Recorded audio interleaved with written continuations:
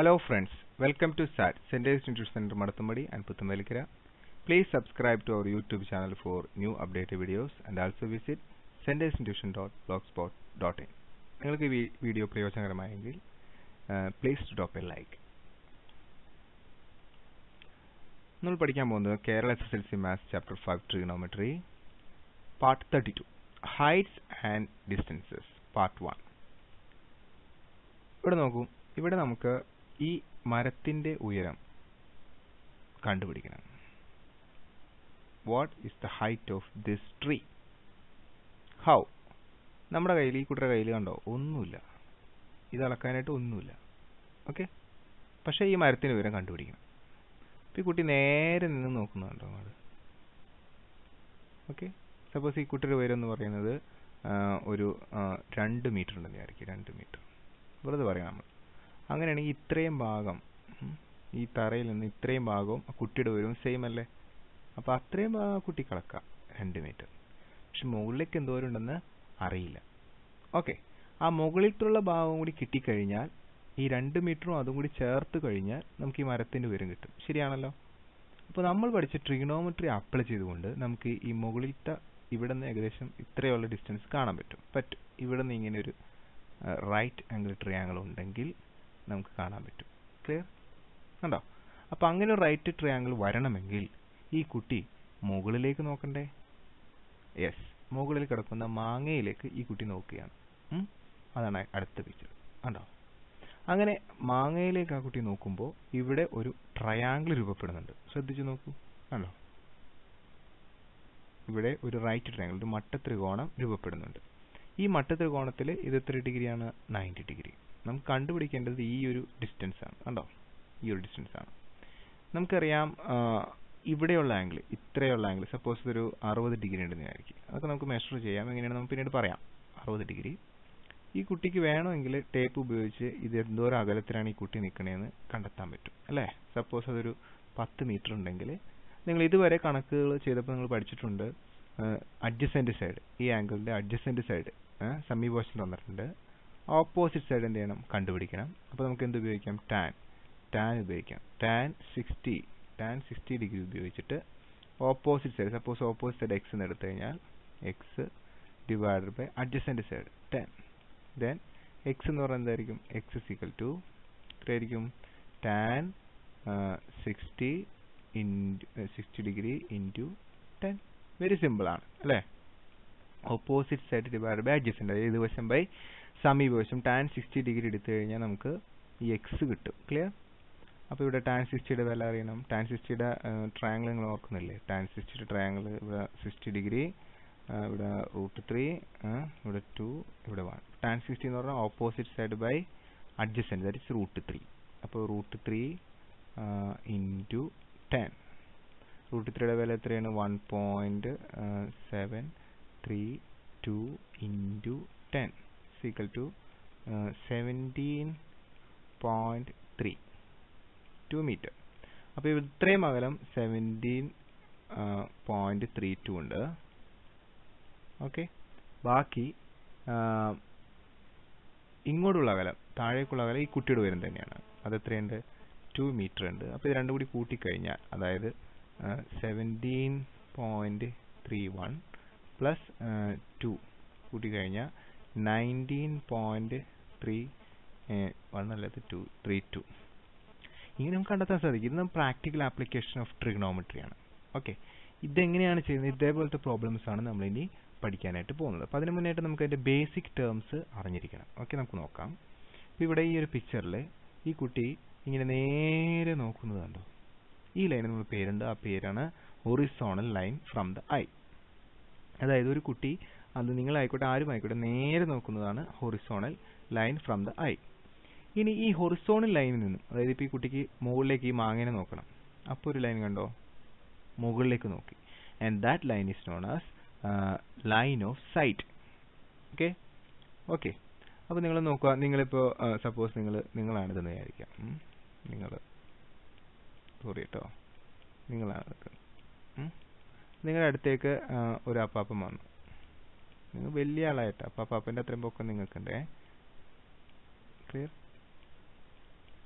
അപ്പാപ്പൻ്റെ കൂടെ ഒരു കുഞ്ഞു പയ്യനുണ്ട്, കുഞ്ഞു പയ്യനുണ്ട്. ഓക്കെ, അപ്പോൾ നിങ്ങൾ പരസ്പരം നോക്കണം. അപ്പോൾ അപ്പാപ്പനെ നോക്കുമ്പോൾ നിങ്ങൾ നേരെ നോക്കും. And this is known as horizontal line. കണ്ടോ? ഈ കൊച്ചിനെ നോക്കുമ്പോൾ നിങ്ങൾ എന്താണ്, താഴേക്ക് നോക്കും. ക്ലിയർ? ഇനി ഈ അപ്പാപ്പൻ്റെ അടുത്ത് എന്താണ്, ഒരു വലിയ കെട്ടിടം നിൽപ്പുണ്ടെന്ന് വിചാരിക്കുക. ഓക്കെ, ഒരു 2-3-4 നില കെട്ടിടം അവിടെ നിൽപ്പുണ്ട്. ആ കെട്ടിടത്തിൻ്റെ മുകളിൽ ഒരു വാട്ടർ ടാങ്കോ അങ്ങനെ എന്തെങ്കിലും ഒരു മുകളിൽ സാധനം. നിങ്ങൾ ആ മുകളിലേക്ക് നോക്കുമ്പോൾ എങ്ങനെ നോക്കുക, ഇങ്ങനെ നോക്കും. കണ്ടോ? അപ്പോൾ നമുക്ക് ഇങ്ങനെ ഒരു ഹൊറിസോണൽ ലൈൻ ഇങ്ങനെ വരച്ചു കഴിഞ്ഞാൽ ദിസ് ലൈൻ, അതിൽ നിന്ന് മുകളിലേക്ക് നോക്കാം, താഴേക്ക് നോക്കാം. മുകളിലേക്ക് നോക്കുമ്പോൾ നമ്മൾ ആംഗിൾ ഓഫ് എലിവേഷൻ എന്ന് പറയും. ഓക്കെ, നമുക്ക് പിന്നീട് പഠിക്കും കേട്ടോ. താഴേക്ക് നോക്കുമ്പോൾ ആംഗിൾ ഓഫ് ഡിപ്രഷൻ എന്ന് പറയും. ഇവിടെ ഈ കേസിൽ ഈ കുട്ടി മുകളിലേക്കാണ് നോക്കുന്നത്. എവിടെ നിന്നും? ഹൊറിസോണൽ ലൈനിൽ നിന്നും. ആൻഡ് ഹിയർ ഇറ്റ് ഈസ് ഒരു ആംഗിൾ ഫോം ചെയ്യുന്നുണ്ട്. And that angle is known as angle of elevation. അപ്പോൾ ഇതാണ് ലൈൻ ഓഫ് സൈറ്റ്. ഇവിടെ ഒരു ആംഗിൾ ഫോം ചെയ്യുന്നുണ്ട്. നമുക്ക് ഈ ആംഗിൾ കണ്ടുപിടിക്കാൻ ഉപയോഗിക്കുന്ന ഉപകരണമാണ് തിയോഡോലൈറ്റ്. നിങ്ങളൊരു പക്ഷേ റോഡ് പണിക്കുന്ന സമയത്തോ അല്ലെങ്കിൽ കെട്ടിടങ്ങൾ പണിക്കുന്ന സമയത്ത് കണ്ടിട്ടുണ്ടോ? ഇതിലൂടെ നമ്മൾ നോക്കിക്കഴിഞ്ഞാൽ ഇവിടെ ഈ ഡിജിറ്റൽ റീഡിങ്ങിലൂടെ ഹൊറിസോണൽ അല്ലെങ്കിൽ വെർട്ടിക്കൽ ആയിട്ടുള്ള ആംഗിളൊക്കെ നമുക്ക് കണ്ടുപിടിക്കാൻ പറ്റും. അപ്പോൾ ഇവിടെയിലൂടെ ഇയാൾ നോക്കുമ്പോൾ നേരെ സ്ട്രെയിറ്റ് ആയിട്ട് ഇയാൾ കാണുന്ന ഒരു പോർഷൻ ഉണ്ട്, അതാണ് ഹൊറിസോണൽ ലൈൻ. ഓക്കെ, ഇനി ഇയാൾക്ക് ഈ ഭാഗത്തേക്കാണ് നോക്കുന്നതെങ്കിൽ ഇയാൾ താഴേക്ക് നോക്കും. അത് ഹൊറിസോണൽ ലൈന് താഴേക്ക്, അത് നമ്മൾ ആംഗിൾ ഓഫ് ഡിപ്രഷൻ എന്ന് പറയും. പക്ഷെ ഇവിടുത്തെ കേസ് അങ്ങനെയല്ല. ഇയാൾ നേരെ നോക്കിയിട്ട് ഇയാൾക്ക് സപ്പോസ് ഈ കെട്ടിടത്തിൻ്റെ ഈ നിലയിലേക്ക് നോക്കണം. അപ്പോൾ ഇവിടെ നിന്ന് ഇങ്ങനെ നോക്കും. അപ്പോൾ ഇവിടെ ഒരു ആംഗിൾ ഫോം ചെയ്യുന്നുണ്ട്. That angle is known as angle of elevation. So here it is known as angle of elevation. മേൽക്കോൺ, മലയാളത്തിൽ അതിനെ മേൽക്കോൺ എന്ന് പറയും. എന്താണ് മേൽക്കോൺ? മേലേക്ക് നോക്കുന്ന കോൺ. Clear? Okay, so this is the angle. Okay, അപ്പോൾ നമ്മൾ ഇതുകൊണ്ടുള്ള ബെനിഫിറ്റ് ഉണ്ട്. അതുകൊണ്ട് ബെനിഫിറ്റ് നമുക്ക് ഇവിടെ നിന്ന് ഇങ്ങനെ താഴേക്ക് ഒരു വര വരയ്ക്കാം. അപ്പോൾ ഇവിടെ ഒരു റൈറ്റ് ആംഗിൾ ട്രയാംഗിൾ ഫോം ചെയ്യും. ഓക്കെ, അതുപോലെ ഈ കുട്ടിയുടെ വരും നമുക്കറിയാം.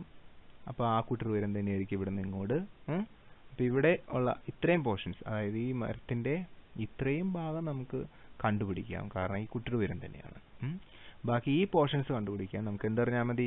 ഈ കുട്ടിയിൽ നിന്ന് ഇങ്ങോട്ടുള്ള അകലം അറിഞ്ഞാൽ മതി. കാരണം ഇത് റൈറ്റ് ആംഗിൾ ട്രയാംഗിൾ ആണ്. ഈ ആംഗിൾ നമ്മൾ നേരത്തെ പറഞ്ഞ തിയോഡോലൈറ്റ് ഉപയോഗിച്ച് നമ്മൾ മെഷർ ചെയ്യും. സപ്പോസ് ആംഗിൾ ഒരു 60 ഡിഗ്രി ഉണ്ടെങ്കിൽ ഇതൊരു 10 മീറ്റർ ഡിസ്റ്റൻസ് ഇവയാണെങ്കിൽ നമുക്ക് ഈ സൈഡ് കണ്ടുപിടിക്കാം. നേരത്തെ നമ്മൾ കാണിച്ചു വന്നു.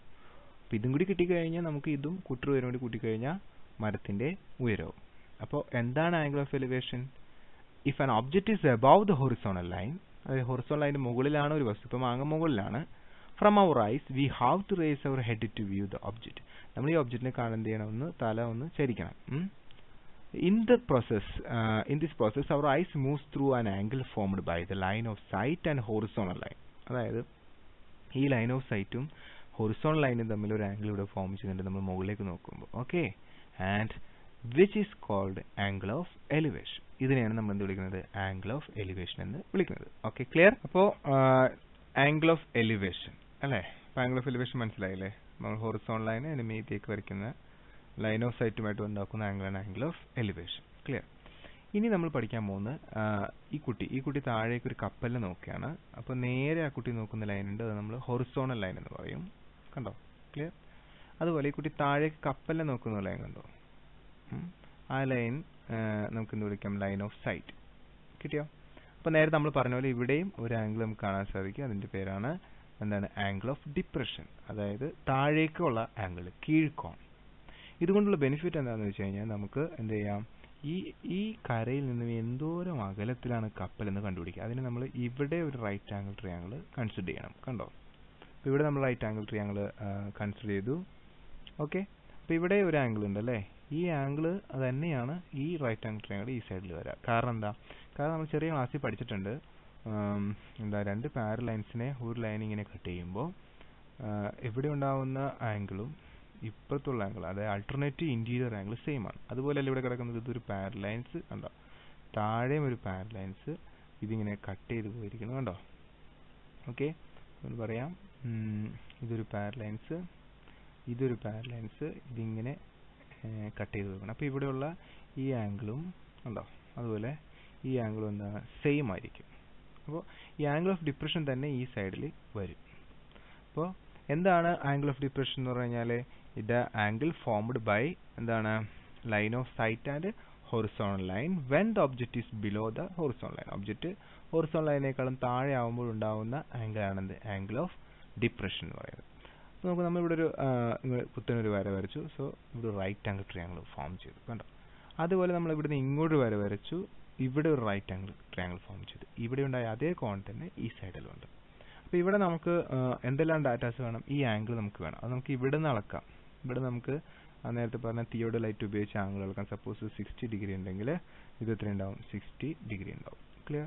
ഇനി നമുക്ക് അളക്കാൻ പറ്റുന്ന ഒരു കാര്യം നമ്മളും ഇതും തമ്മിലുള്ള അകലം. ഇത് നമ്മൾ നേരത്തെ പറഞ്ഞ മെത്തേഡിൽ അളക്കാമല്ലോ. നേരത്തെ മരം അളന്നതുപോലെ ഇത് അളക്കാം. അപ്പോൾ സപ്പോസ് ഇതൊരു 10 മീറ്റർ ഉണ്ടെന്ന് വിചാരിക്കും. അങ്ങനെയാണെങ്കിൽ നമുക്കിത് കണ്ടുപിടിക്കാമല്ലോ. എങ്ങനെ? ഇതിൻ്റെ അഡ്ജസ്റ്റൻ്റ് സൈഡ് നമുക്ക് തന്നിട്ടില്ല, ഓപ്പോസിറ്റ് സൈഡ് നമുക്ക് തന്നിട്ടുണ്ട്. അപ്പോൾ tan 60 is equal to opposite side, അതായത് 10 metre divide by adjacent side. നമുക്ക് suppose this is X then x കണ്ടെത്തിയാൽ മതി. x ഇങ്ങോട്ട് എടുക്കുക, tan 60 താഴേക്ക് എടുക്കുക. അപ്പോൾ ഇങ്ങനെയുള്ള കാൽക്കുലേഷൻസിലൊക്കെ നമുക്ക് എന്താണ് ഈ ഡിസ്റ്റൻസ് അല്ലെങ്കിൽ ഈ കപ്പലെ ഇതിൻ്റെ ഉയരം, ഈ കുട്ടിയുടെ ഉയരം, അങ്ങനെ പല പല രീതിയിൽ ഈ കണക്കിൽ ചോദിക്കും. വെരി ഇമ്പോർട്ടൻ്റ് കണക്കാണ്. നമുക്ക് 5 മാർക്കിനാണ് ഇത് സാധാരണ ചോദിച്ച് കാണാറ്, ചിലപ്പോൾ 4 മാർക്കിനൊക്കെ. ഏറ്റവും ഉയർന്ന മാർക്കിൽ ചോദിക്കുന്ന കണക്കാണ്. അപ്പോൾ പിന്നീട് വരുന്ന വീഡിയോസ് നിങ്ങൾ തീർച്ചയായിട്ടും കാണണം, പഠിക്കണം. ബേസിക്കായിട്ട് നമ്മൾ അറിയേണ്ട കാര്യം എന്താ? നമ്മൾ ഒരു കുട്ടി അല്ലെങ്കിൽ ആരുമായിക്കോട്ടെ, നമ്മൾ നേരെ നോക്കുമ്പോൾ അത് ഹൊറിസോണൽ ലൈൻ എന്നും, ഈ കുട്ടീനേക്കാളും ചെറിയൊരു കൊച്ചിനെ നോക്കിയായിരിക്കും. ചെറിയൊരു കുഞ്ഞു കൊച്ചിനെ നോക്കുമ്പോൾ നമ്മൾ എന്താണ് താഴേക്കാണ് നോക്കണേ. അപ്പോൾ ഹൊറിസോണൽ ലൈനിൽ നിന്നും താഴേക്ക് ആംഗിൾ അളക്കുക. എപ്പോഴും ഹൊറിസോണൽ ലൈനിൽ നിന്നാണ് ആംഗിൾ അളക്കുക. That is angle of depression. ഇനി കുട്ടി ഒരു മരത്തിൻ്റെ മുകളിലേക്ക് മരത്തിൻ്റെ മുകളിൽ കിടക്കുന്ന ഒരു മാങ്ങ നോക്കി നേരിക്കുക. അപ്പോൾ മുകളിലേക്കാണ് നോക്കുക. കണ്ടോ? അപ്പോൾ അത് ഹൊറിസോണൽ ലൈനിന് മുകളിലേക്കുള്ള angle, that is known angle of elevation. ഈ 3 കാര്യങ്ങൾ, അതായത് angle of elevation, angle of depression, horizontal line, ഇത് കൃത്യമായിട്ട് നിങ്ങൾക്ക് മനസ്സിലായിട്ടുണ്ടെങ്കിൽ നിങ്ങൾക്ക് ഇനി വരുന്ന പ്രോബ്ലംസ് ഒക്കെ വളരെ കൂളായിട്ട് ചെയ്യാം. So please visit next part. Okay, thanks for watching.